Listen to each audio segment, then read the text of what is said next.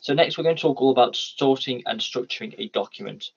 So I'm going to be talking about tools including styles, opening a navigation pane, updating styles, but that's tools all around the creation of a Word document. So I'm just going to exit from here again and just move that over here. So this is a document that I created earlier, and it's basically just a Word document full of various things. But I'm going to use this document today for the basis of showcasing some things that you can do within Word. So the first thing that I want to talk to you all about is styles. So styles are also called headings. Essentially, styles are really useful for two reasons. One, they help to create a structure to your document, and two, they enable you to have a table of contents like this. So the first thing I want to show you is navigation pane. So let's say you're writing an essay that's 2,000 words. Instead of having to scroll to find things, you can use something called the navigation pane to find the various headings that you're looking for quite quickly. It allows you to get through your document and find what you need really quickly instead of having to scroll, which can take ages, and especially with longer documents. So if you go to the tab up here and go to View, so if you go to the View tab, and then from View, you go to Navigation pane. Using headings creates a series of different things, different titles that you can use to navigate your document. So here I've got word tips, which takes me straight to it. So let's say I go to PowerPoint tips, tools here, essay requirements, and so on. And by just clicking, I can navigate around my document. Some of these are subheadings. So I've got, this is a heading 3 here. So I can find that by opening it up and clicking. And you can close these and open them to basically allow you to get ease of access on the document. And this will enable you to get through your document really quickly. So how do you actually make something into a style? So all these headings that I've got here are in different styles. So this is heading 1, this is heading 2, this is heading 3, and this is heading 4. And so if you see at the top, as I click on these, it changes what it says it is. So to create a new heading, or to use a heading, essentially you can do either one of two things. You can either type first, or you can click the button first. I usually type first and then make it into a heading second. So I'm going to type in here table of contents, because that's what this is.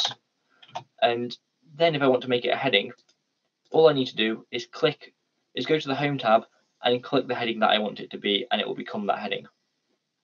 So I'm going to click heading 1, and now it's there on screen, and I have that there, and it's in my navigation pane now. So these headings usually, if you see, they come in blue, and I don't particularly like that blue, but that's the default that it comes in for Word. So let's say you want to change that. As you can see here, I've changed the first one to be underlined and such.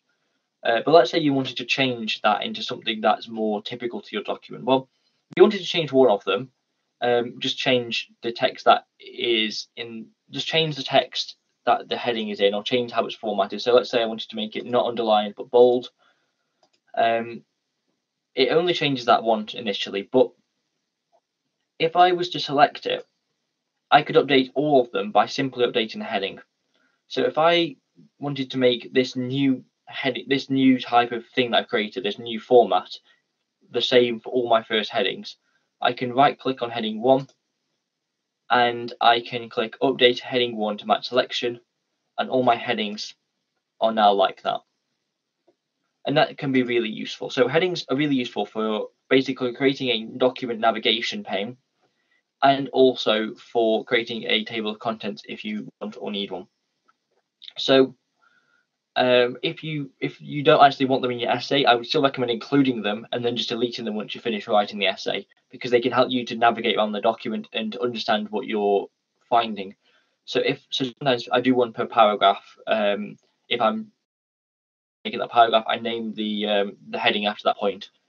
As you notice here, I've got a table of contents. If any of you want to add one in, so some people like to add them into dissertations, you can add a table of contents in. Okay, so if you want to insert a table of contents, simply go to go to References, and then click Table of Contents, and then automatic table 1 is the one that I tend to use, and you can just add a table of contents in like that.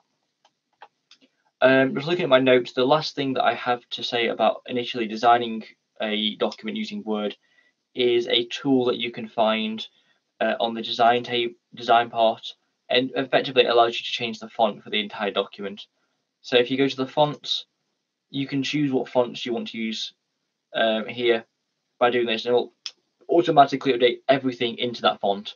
So let's say you've got a last minute change of font idea, or you've just noticed that you need to have it in Arial. You can just scroll down to Arial here by going Design, Fonts, Arial, and now everything's in Arial. And that's a quicker way of selecting everything and changing it manually to Arial. So that's the last thing I wanted to discuss in terms of structuring a document.